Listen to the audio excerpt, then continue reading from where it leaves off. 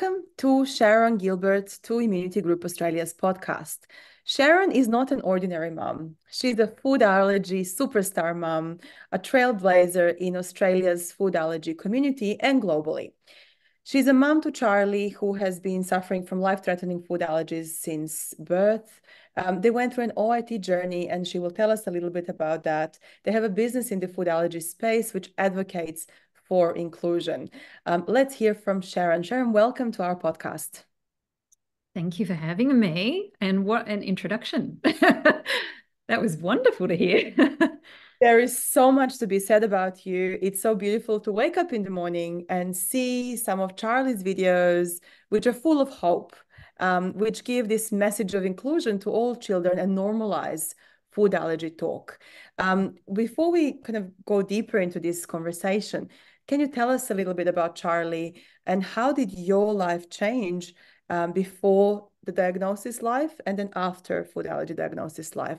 What was the main change for those parents who may not understand what impact food allergies can have on parenthood? Yeah. And I think you've summarized what our vision, our mission is here for Charlie and I, and for our business, Charlie Safe Treat Box. It's about providing hope and living with hope rather than in fear. So I'm really glad that that message is coming across. So Charlie is now 12 years old. And he's my firstborn child. And he, looking back now, had a lot of signs of what would be a food allergy child. So for the first few months, he was breastfed, but he had consistent crying, like a colic baby. He had eczema and sensitive skin. And we found out through trying to introduce dairy for the first time when he was about 6 months of age that he had food allergies too. So even at 6 months of age, when I tried to give him some dairy, he already knew it was dangerous and closed his mouth and shook his head side to side to say no, even though every other food we'd introduced prior to that he had loved. This one he knew was dangerous. And so when I just put a little bit on his lip of yogurt, I thought he'll lick it off his lip and he'll like the taste, and off we go, and we can add some more food options in for him. But that little bit on his lip meant that he broke out in hives in a minute or two all over his face.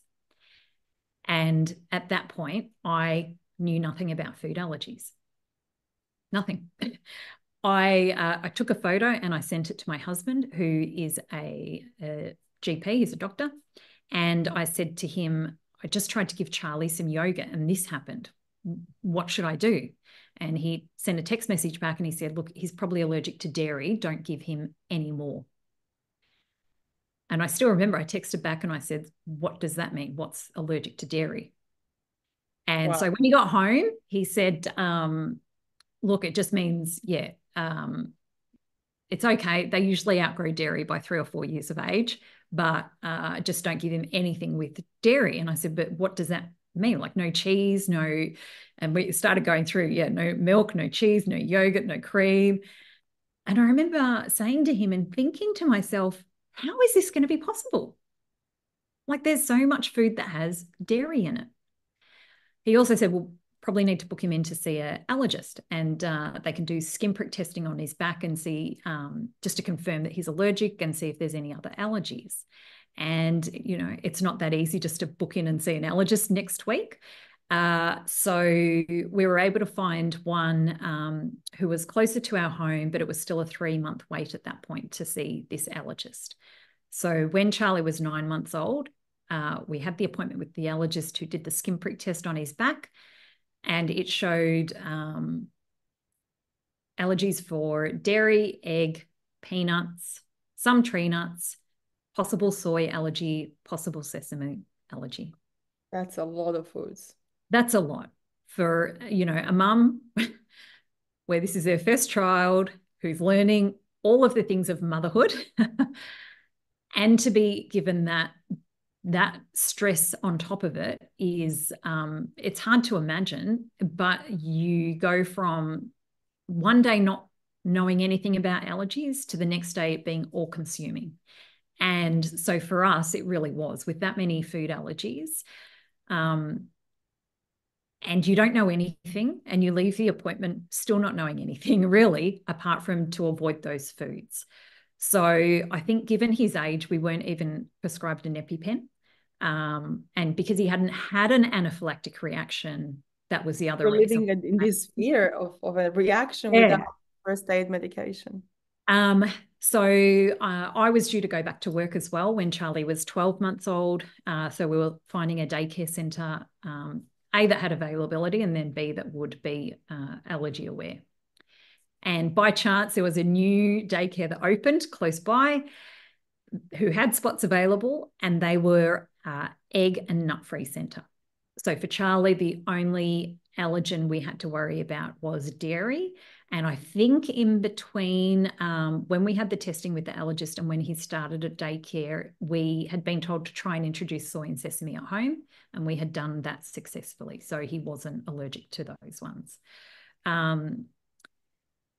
So it was still difficult because at daycare, there's a lot of kids that have milk, cow's milk in their bottle to drink or in food that they're eating. And so there was a lot of procedures we had to put in place with the daycare centre to make sure that Charlie was as safe as he could be. I would still get a call once a fortnight, once a week, where I had to come and pick him up because he was having, a mild allergic reaction. He'd had contact with something. Maybe it was another child who dribbled, on the floor, and then Charlie had crawled along there or touched something. And that's just how easy it could happen. So unfortunately, he did have some anaphylactic reactions from daycare because changes of staff and things happen. And then, we went to a kinder who, fortunately, the kinder teacher, her adult son's best friend, had grown up being allergic to dairy, egg, and nuts. And so she was well aware of what needed to happen at the kinder for Charlie, which was great. And her husband was allergic to avocado. And then when we started Charlie through the school, he was in what was called pre-prep. So I guess it's their pre-kinder. And I had a lot of conversations about his allergies, but we, I guess, found out that sometimes you can explain things over and over, but the other people still don't understand the severity of allergies like dairy.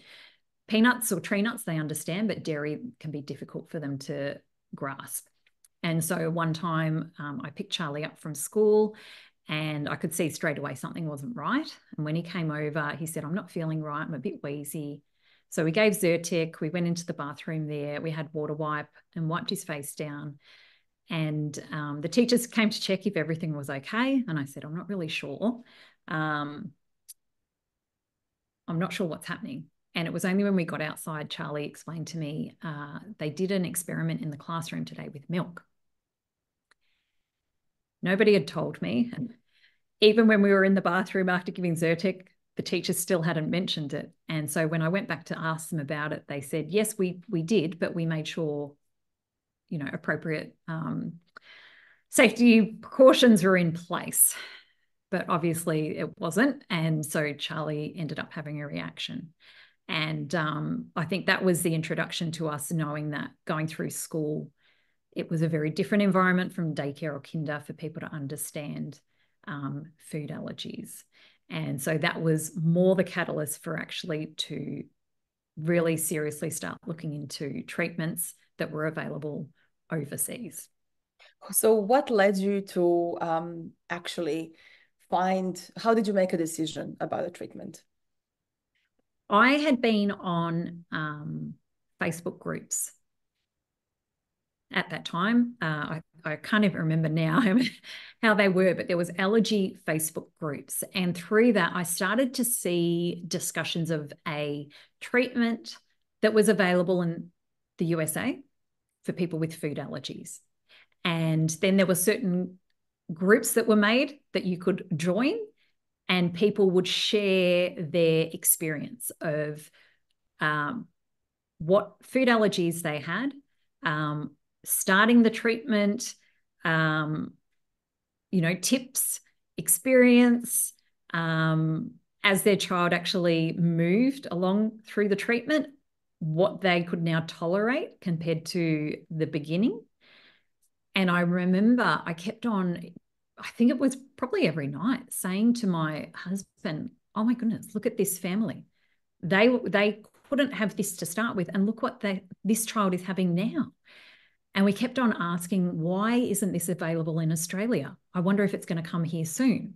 How many years ago So was it? we would talk to our allergist and other people in the medical field, and they would say, oh, it might, or no, or it's too risky. And we just kept on getting told, yeah, it wasn't going to happen in Australia anytime soon.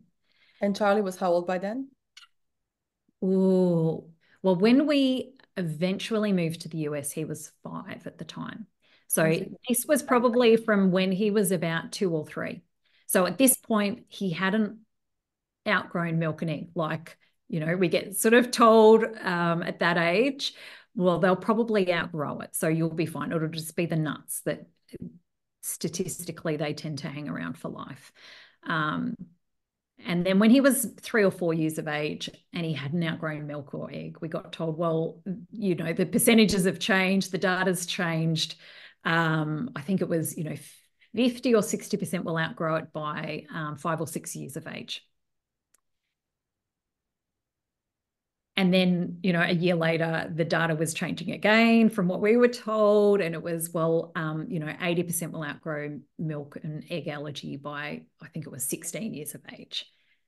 And so for us, we were sort of thinking, well, this is becoming riskier as they get older and start going to school and you're placing them in somebody else's care. Right. There has to be a better way. There has to be another solution.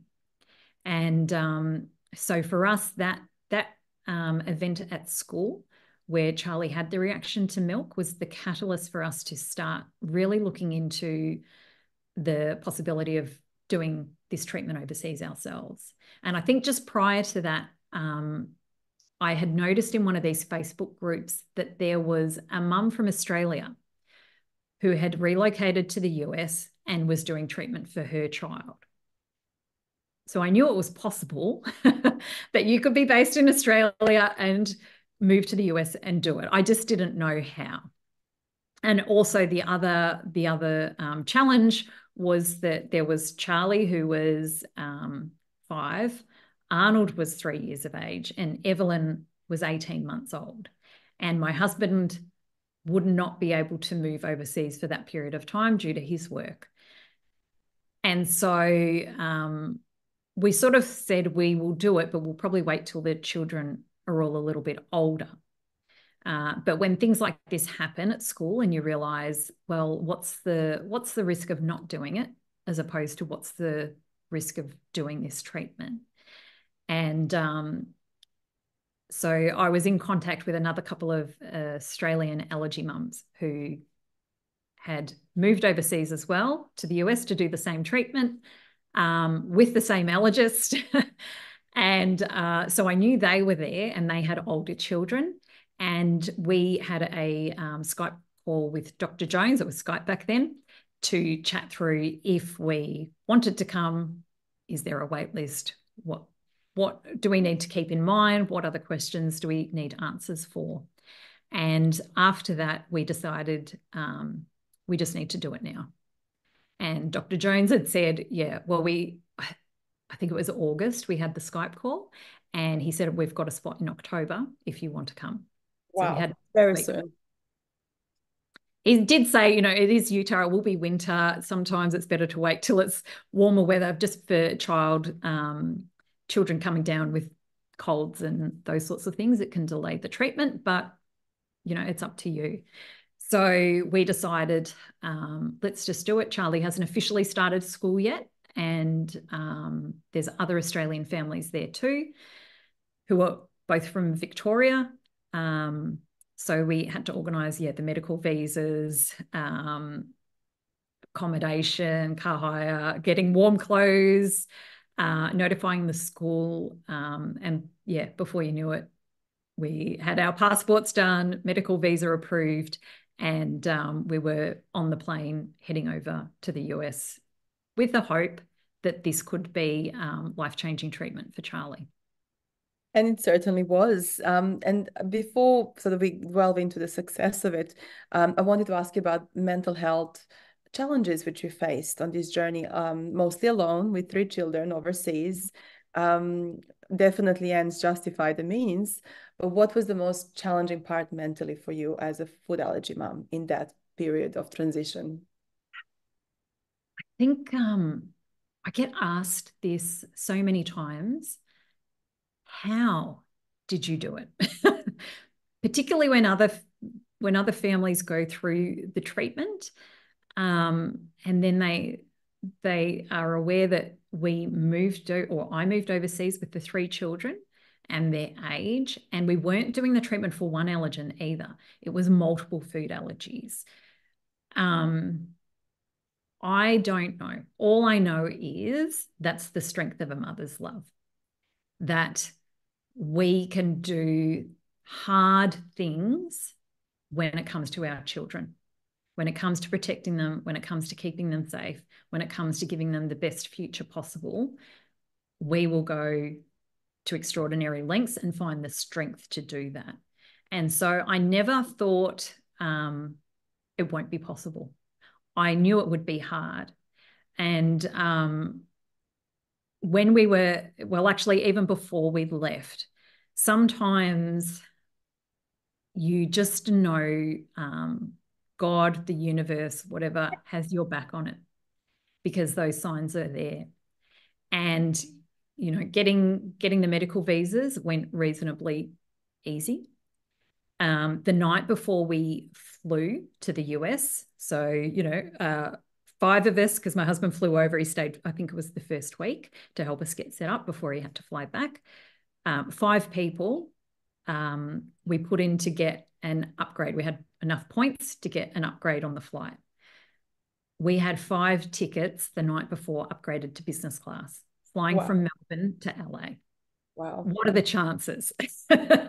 It's a good sign, It was definitely. like, Good sign. okay, well, that's a good way to start the trip. I remember when we got into LA airport and, you know, there was huge queues. We got taken off into another, you know, speed queue, probably because we had little children, but we got approved because you've got your medical visa, but then you're not really sure what you'll get until you've arrived in the US. And so the person we had through customs was really lovely, interested in the treatment we were going to be doing for Charlie. And so we got approved for 12 months. I know other Australian families only got 6 months and then had to reapply. When you at the entry point. Wow. Yeah. Wow. We decided to hire a car when we were there. A lot of families bought a car. We hired a car because it was more expensive, but there was concerns of, well, if there was ever a car accident, I've got 3 children with car seats. And if I need to go and buy a new car because there's a car accident, I can't do that with 3 kids. Where if we've rented a car and something happened, we could get a replacement really easy. So the car we ended up was this brand new version model. Like, it was just amazing. There was that. I think the day we arrived and we pulled up to where we were staying for the accommodation, by chance, one of the other allergy mums was standing out the front as we just drove in. She was talking to a maintenance person there. So she was there to greet us, you know, take us up to where our apartment was. And then there were so many other things of people just appearing and helping throughout our whole 9 months. We ended up being there, 9-month stay. And I swear every single day, whenever we would be out, we would get out of the car or something would happen, we'd look down and there would always be a penny on the ground. And you know the saying, see a penny, pick it up all day long, you'll have good luck. I swear every day we found a penny and we were like, there's our good luck for the day. Yeah, but we met beautiful families based in the US and so many other Australian families who arrived after us as well. All families with multiple food allergies coming from Australia, you know, the real sensitive kids, the multiple food allergies who the risk of just trying to go through life via avoidance was just far too dangerous. This was our hope. And we all supported each other through being located in another country, through our kids going through this journey. Some were doing homeschooling, some hadn't started school yet, but just the timing of all of that, of us all coming together. And we were actually, most of us were staying in the same apartment complex too. So our kids every afternoon could play together.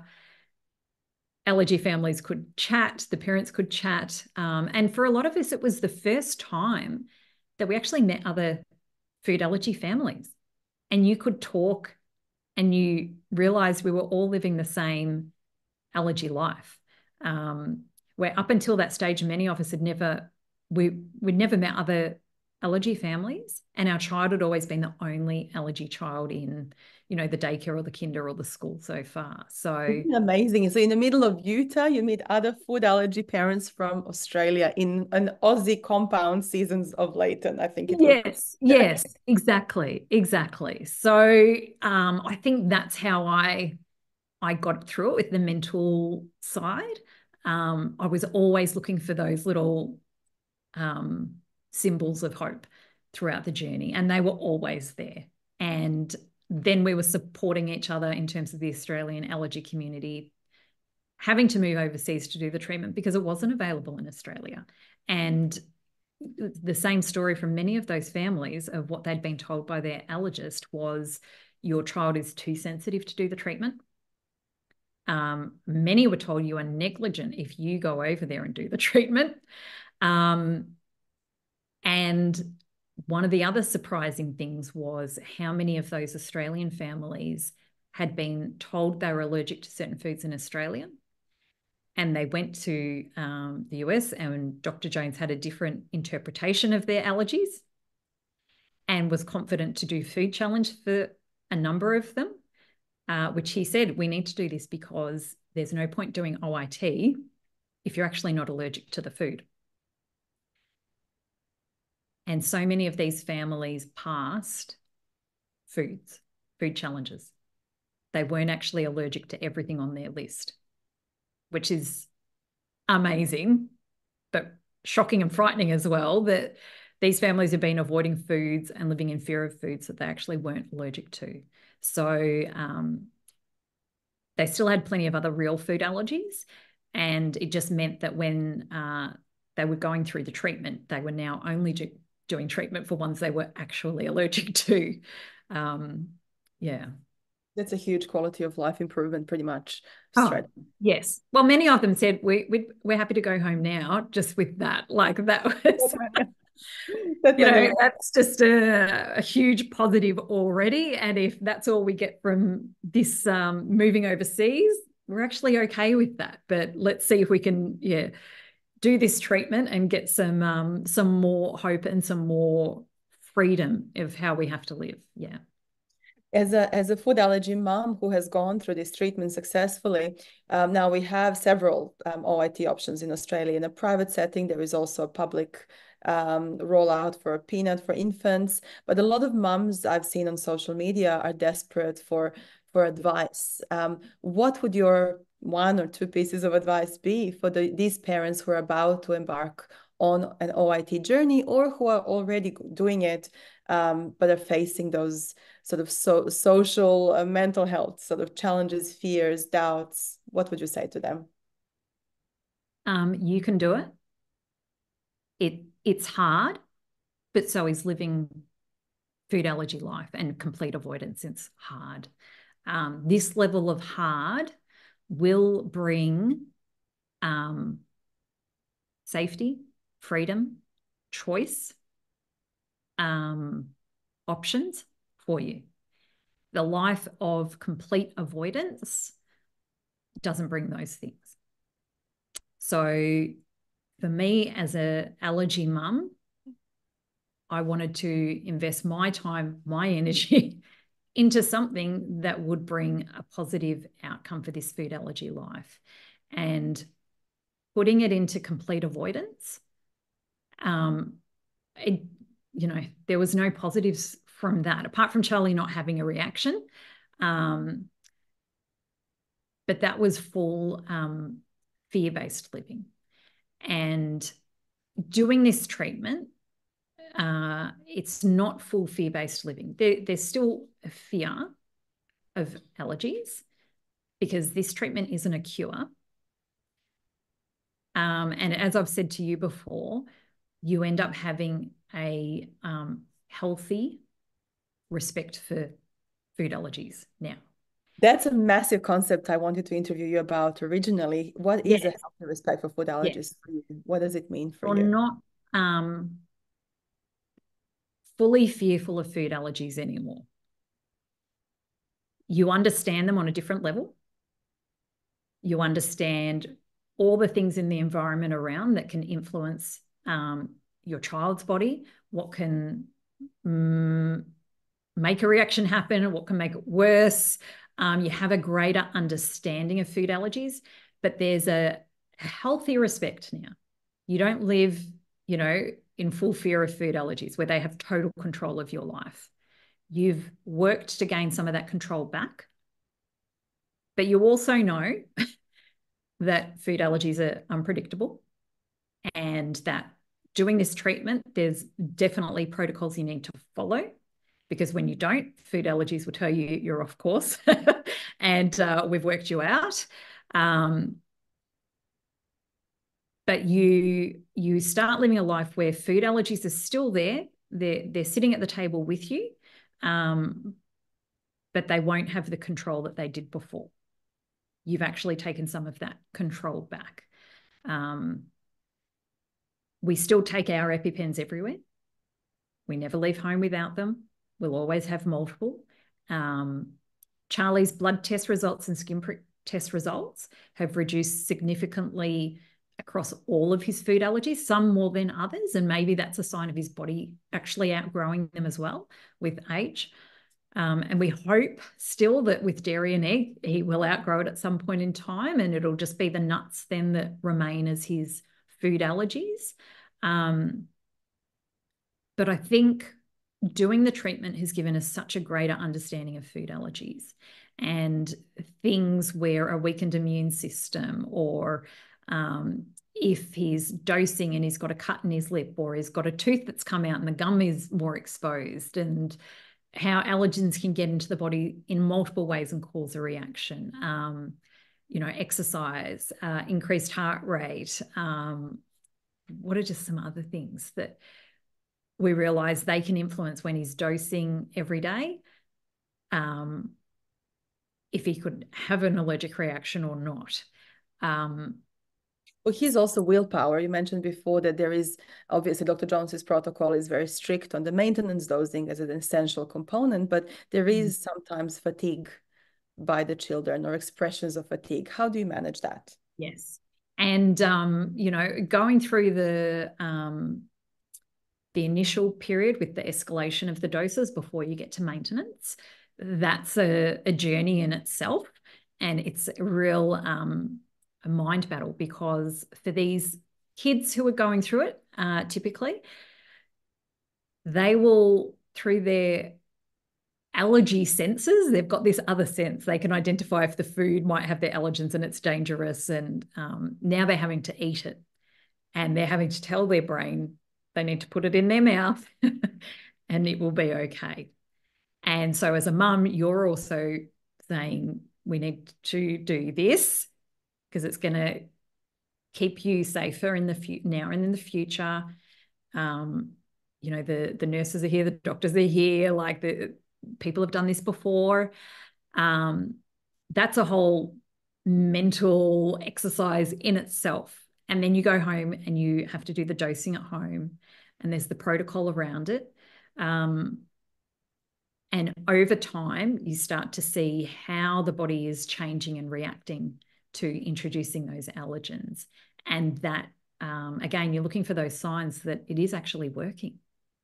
Wow, you couldn't tolerate this amount before and now you can. Or the last time you had an allergic reaction was to less than, this current dose that you're on. And so for us, that was always looking at what each level of increasing the doses meant, and that you might have passed where foods that say it may contain traces would now no longer be a danger.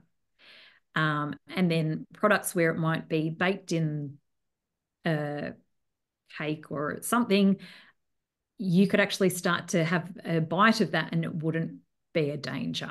So liberating. You get to where, because not everybody wants to get to the top level of graduating either. Some people are just happy as long as if they came across traces of the allergen, we're happy to stop there because that's where our sort of tolerance level is. But other people say, no, we want to go to the sort of top level of graduation so that they can start to eat products that have those allergens outside of their daily dose, which is mind-blowing because it's like, really? Could that be possible? But it is. And so there was plenty of times where Charlie didn't want a dose and he didn't want to have a bigger dose because you knew next week for us, we'd be going into the clinic and the dose would get bigger. But we'd have to focus on why we were doing it.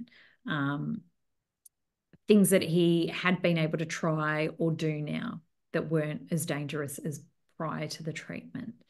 Then once he actually got up to the graduation part and being told by Dr. Jones, you can go and eat this product now. And Charlie being able to try a food that he's never had before for the first time and that he would have no reaction. How was that for you?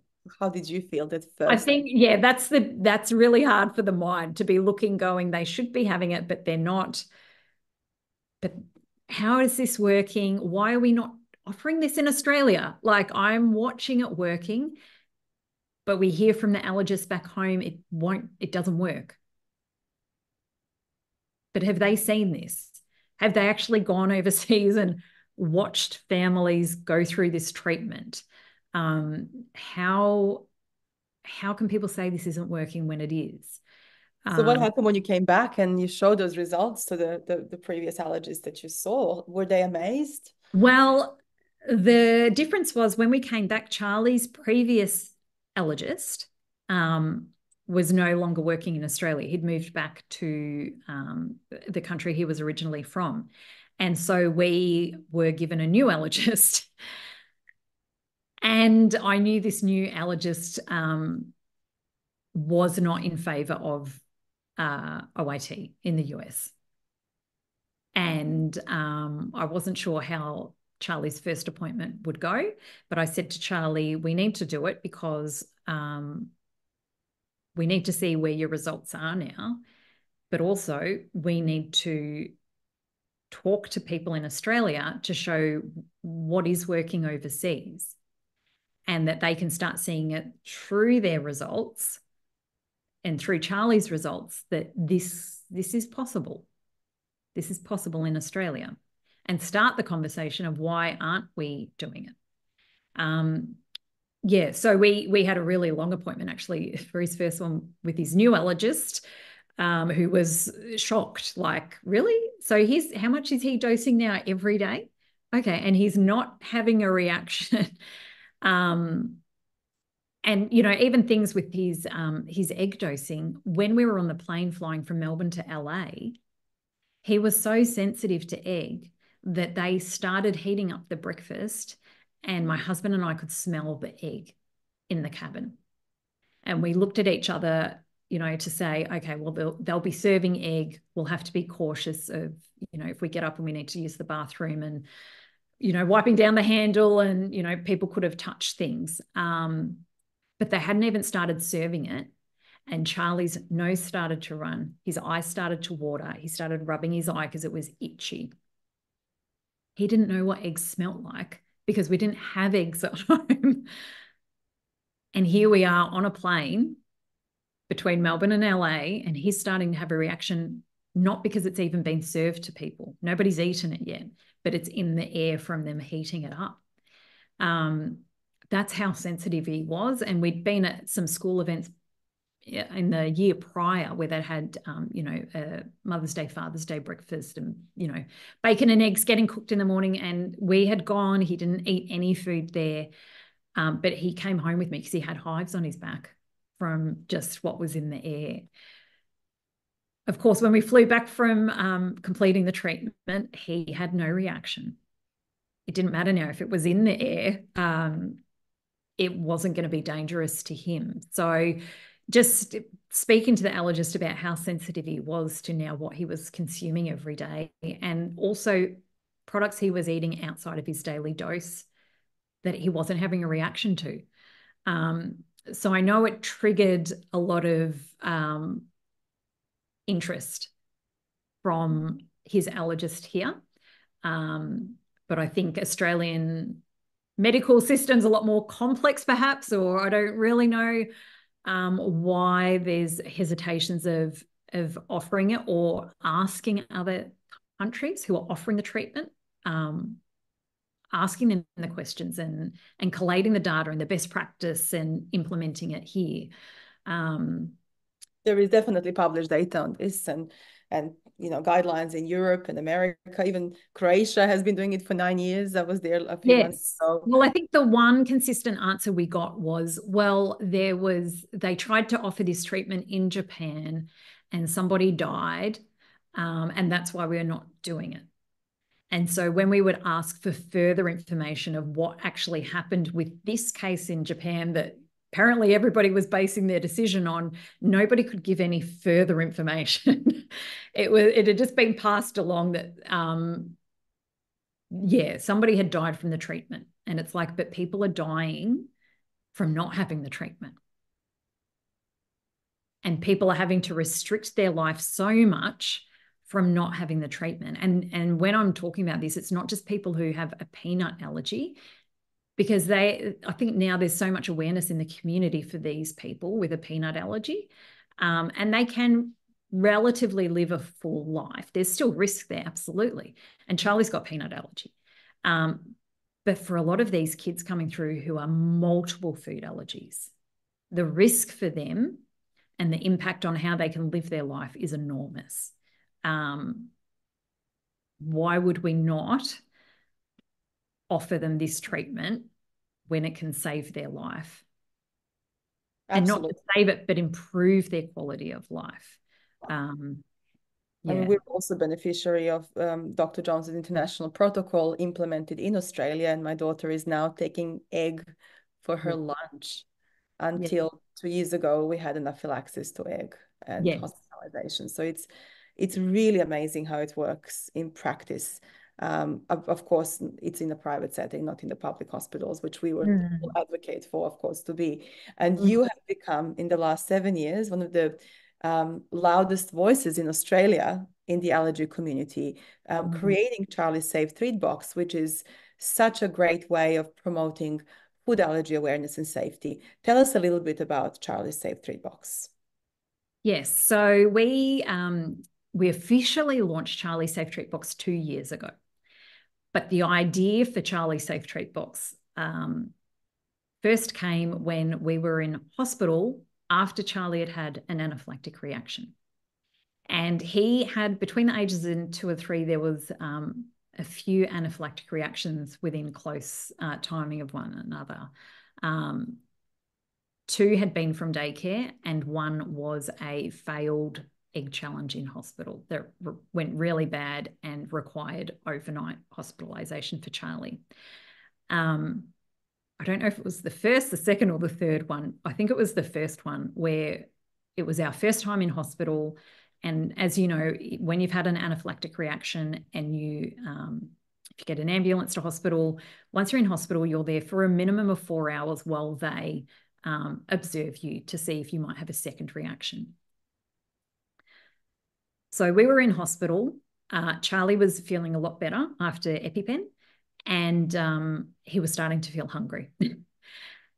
And, a 2 or 3-year-old gets a bit restless, and once they're hungry, they need food. And so I spoke to the nurses and said, is there something safe that you could find for Charlie to eat? So we went through what their food allergies are, and they really found it difficult to find something that was safe and that was labeled. And it really surprised me, because it's not like Charlie was the first child with food allergies who had ended up in hospital because of anaphylaxis. Like, this is happening frequently. Why isn't the hospital prepared for this? So they managed to find, it was a So Good soy creamer, and Charlie had had this particular milk before. And a lemonade icy-pole. And I think even on the lemonade icy-pole, it may contain peanuts or tree nuts, but it was like, okay, he's had this lemonade icy-pole before. They should be fine, because the last thing we wanted was to give him a new food that he hasn't tried before and that he has another anaphylactic reaction, and we end up in hospital for longer. And at some point during that stay, I said to Charlie, gosh, I just wish there was a vending machine here that stocked allergy-friendly treats that I could go to, that I could trust, that I could just get some snacks to get us through this 4-hour stay here. And Charlie at that age looked at me and said, why don't you do it, Mum? Wow. And I looked at him and I said, oh, maybe I will. But, you know, it's a bit too busy at the moment, because I think I was pregnant with Arnold at that point in time, and then Evelyn came along not long after Arnold. But we always kept talking about it since then. This vending machine filled with allergy-friendly treats. What would we call the business? What would the logo be like? And when we were in the US, I kept thinking about it, and I discussed it with some of the other allergy parents, and they all said, oh, that would be amazing. Oh, and you could have it in hospitals and schools and airports. And I was saying, yeah. And so when we got back from the US, that's where Charlie said, are you going to start doing that business yet, Mum? And I said, I guess I've got a bit more time, because he was at school. I think Arnold was starting at kinder. Evelyn was, you know, a couple of hours a week at daycare. So I started exploring it more, and we decided on the name Charlie Safe Treat Box, because we had a Tupperware container at home that had a label Charlie Safe Treats. And in it, we would put safe treats that he could then take to birthday parties that, you know, had been triple checked. We knew they were safe. They were then fun things that he could eat at a party. It also meant if my mum was coming over to babysit, and you know, if Charlie had eaten all the other safe food I'd had and he wanted something else, she knew she could go to this Charlie Safe Treat Tupperware box, and he could pick something from there. So that's how we came up with the name. And then we started to, I started to speak to somebody about the branding. I wanted it to be very inclusive across all ages. I didn't want it to scream food allergies, because I didn't want there to be a chance, if they're at school, that people could get bullied if they went to get something from this vending machine. And food allergy kids often get bullied, actually. It's good yeah, to say. yeah, it could make them that easy target. So yeah, we finally had the website built, launched, and then I was supposed to be going to Expo in Nashville for all vending machines. It's the one to go to, and I was going to pick the right vending machine, because I also wanted the products that that if you went to pick a product, you could actually check the ingredients through the vending machine before you bought it. So if you had food allergies outside of the top 10, you didn't have to put money in the machine to get the product out to check it to find out it's not safe. So I had a vision there of what I wanted the vending machine to be. So the flights and tickets were booked to go in May 2020. And then, of course, COVID happened, and that just completely changed everything. So we ended up having to move our website onto a different platform, and we created it to become an e-commerce store where people could buy any of the treats that are free of the top 10 food allergens. We started with a treat box with mindfulness colouring on the outside too.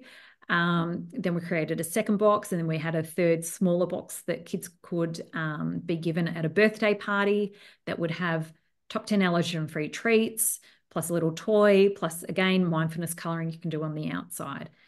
And now we've extended it to be able to have, you can buy individual snacks or the treat box.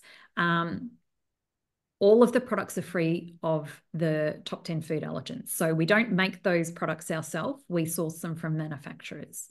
And for them to be approved to be listed on our website, the manufacturer has to go through our approval process. So there's a questionnaire that they have, which is about 100 different questions covering all areas of risk that they would have in manufacturing the product, from the ingredients suppliers that they source from, to the manufacturing equipment, to the training of the staff, to the packaging of the products, to other products that could be made in the factory, to where the staff eat their foods, and, you know, all the areas of risk where we know that's how contamination could happen. So it was a bit scary sending them out to companies, because particularly when you're just starting a business and you don't have any sales and you're asking a business to go through all these extra steps to approve the product.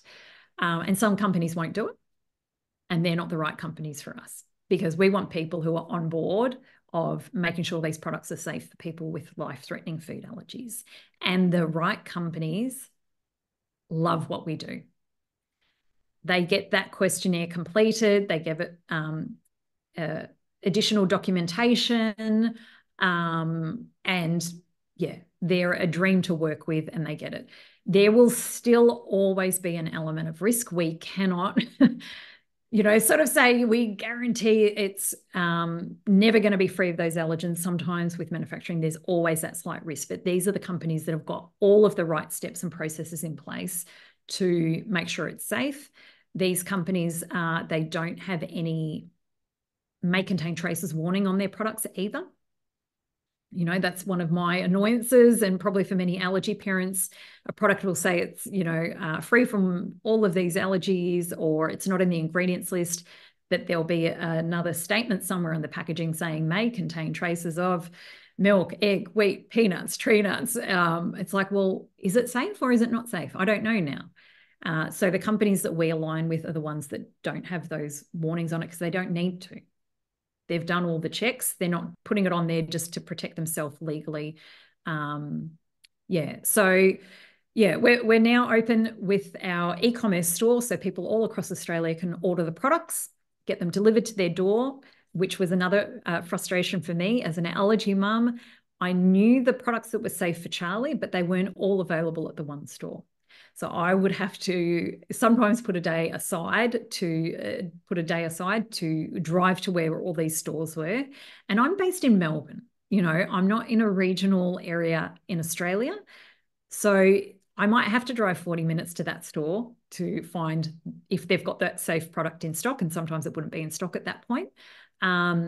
But I knew that there was a lot of time wasted. And, you know, if I went back to full-time work, I wouldn't have that time to drive to these locations. And I know there's a lot of allergy families where they're in full-time work. They don't have that spare time to do it. So the convenience of being able to order it online and get it delivered to your door and know someone else has done all those checks is like, oh, this is amazing. This is so easy now.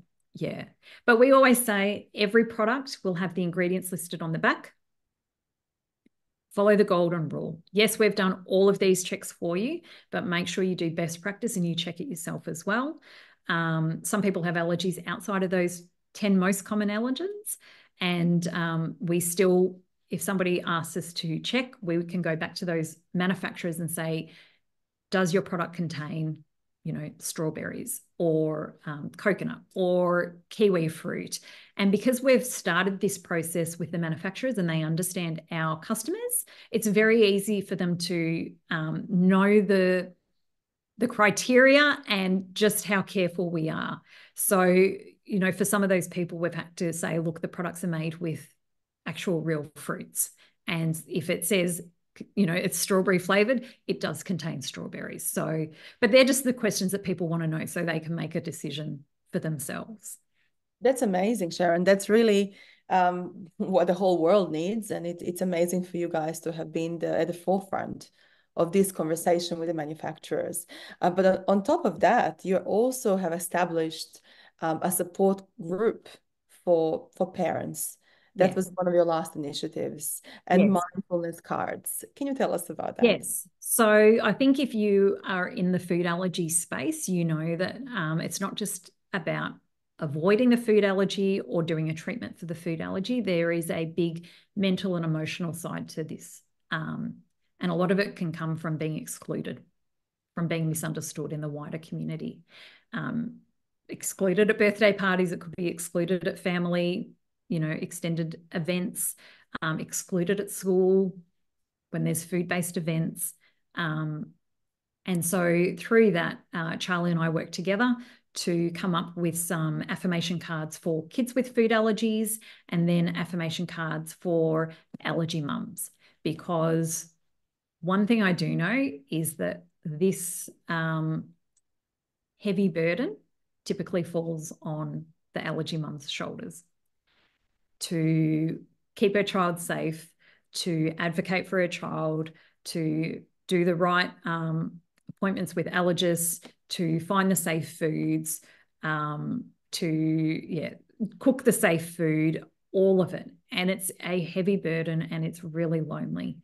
And so I wanted to somehow reach out to those allergy mums where they can buy these affirmation cards and they can look at them at home and know that they've been designed and created by an allergy mum who has gone through the same experience, is going still through the same experience. So, and then the other part is through being the founder of Charlie's Safe Treat Box, I have a lot of chats behind the scenes with so many allergy mums, and it's a constant theme that comes through of, I'm so glad you've shared your story, Sharon. I do the same things and it makes me feel so much better that it's not just me. I was questioning myself, maybe I'm doing the wrong thing, but now I know you do that too, and other allergy families do. It gives me a lot more confidence. They talk about, feeling lonely, about the struggles of it, about their worries, about their concerns, and tips and recommendations and experiences as well. And so I started thinking, well, this is of no benefit to everybody else when I'm the only one that can see, this beautiful thing that's being created behind the scenes.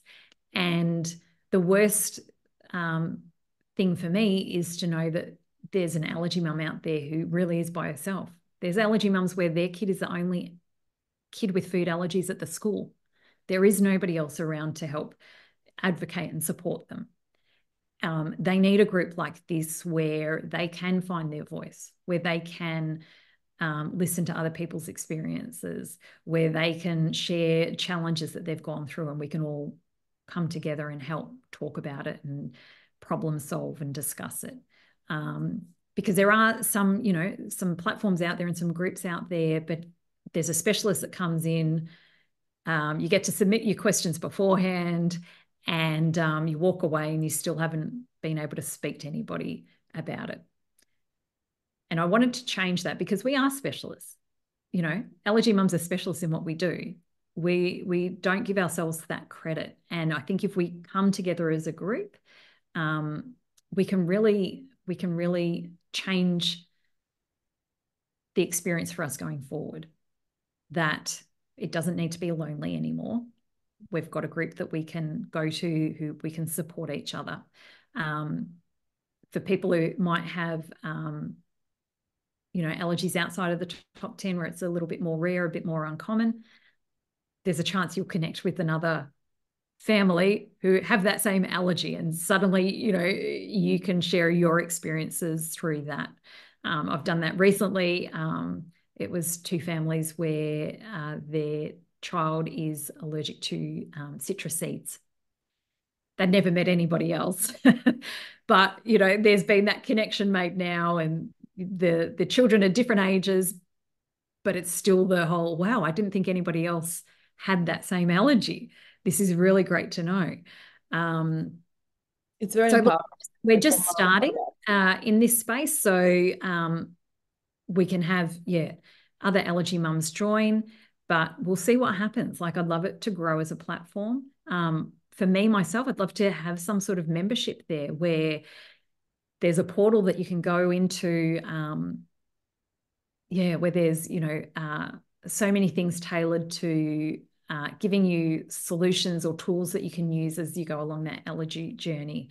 Whether it's, breathing exercises, whether it's role playing and using your voice and learning how to speak confidently when you're advocating for your child.